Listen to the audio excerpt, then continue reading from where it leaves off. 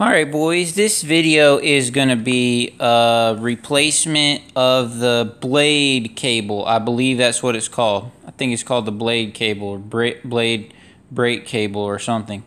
It's the one that makes the blades turn on up on that handle.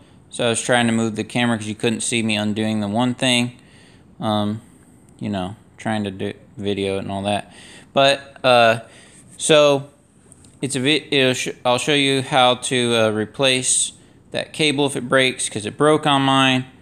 It was crazy. I got that other pulley fixed, and then I was mowing with it in the front yard. Everything was good, and that blade cable just decided to break all of a sudden.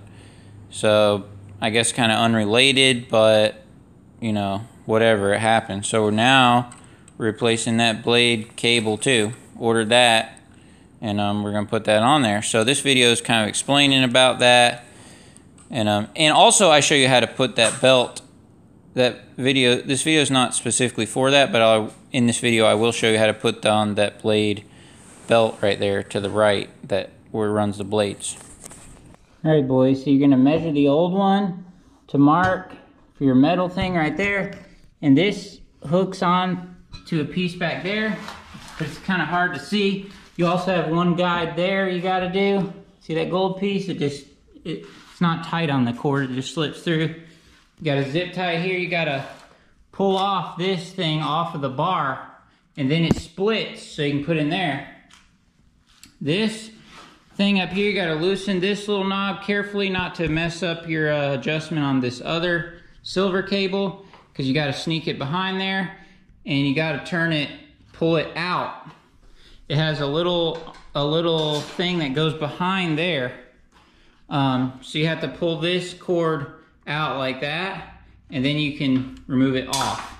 And I put this little thing, and all they got is just one of these little things, and I feel like it's not very good. I hope that thing will, because like once you pry that off, I don't know how it stays back on.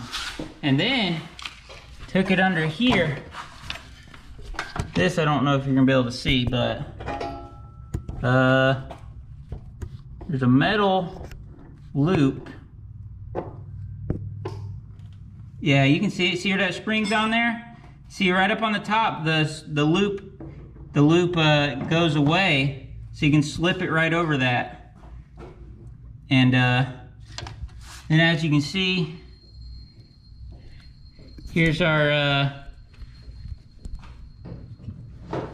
replacing our blue belt up there. That's the one for the clutch, the belt, and so you have to remove the lower belt and sneak it around that guide up there. It's a little bit of a pain, but you can get it. The hardest part is pulling down this spring on the transmission. Right, where is it?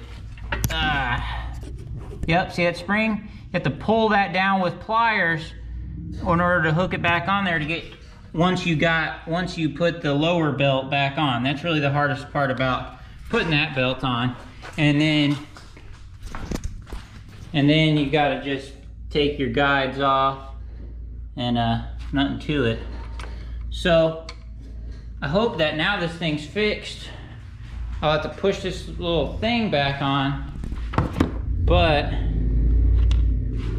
it's kind of like it has these little metal things so it doesn't fall off. It kind of grips the metal, but I had to take it off to take off that cable.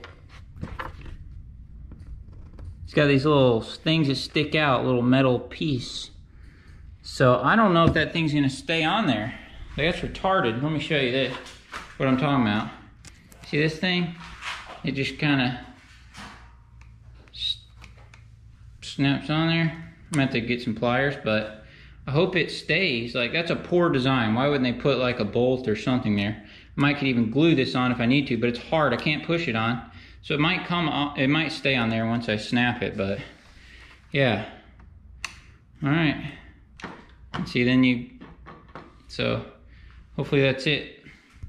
All right, boys, I actually let it go out a few notches looser than it was, because I think that's why it broke. I think from the factory it was too tight. I think it was. So, because you know, it's still, you know, it's still, boom, I can feel that spring contact, and then I'm stretching the spring down like this. So I mean, it's still pretty tight, you know what I mean? Like, I feel like maybe it was the way it was from the factory. Like I said, I think maybe that cable was pulling too hard on it. So it still feels tight, which it needs to be tight, because it's got to be all the way tight, and then pull the spring apart a little bit to keep that tension on that belt. But yeah, that's just my thoughts. I might even loosen it. A tad more, just because. All right, guys, one last thing is it was going real slow, and I was wondering if I overstretched the spring when I put the transmission back. So I took the spring back off and put it on with it twisted tighter. You know what I mean? Like the coil of the spring, I put it on like kind of twisted tighter, and then hooked it on the frame under there, and it still wasn't fixed. So I think what the problem is, be careful, River, because this is going to be hot still. The exhaust is going to be hot. I think that I did slip down a couple bumps right here when I had to loosen this up a bunch of times to do the cable. So I pulled that down a little bit, tightened the knob, and now it seems to be going normal. So that's something you may encounter as well. Me and River just gonna go ahead and see if we can get the blades sharpened up and balanced up. Then hopefully it'll be good. Man, I don't know, boys. All right then, let's get to it. River's worried we need to put that on before it gets loud. I'm gonna put them on, don't worry.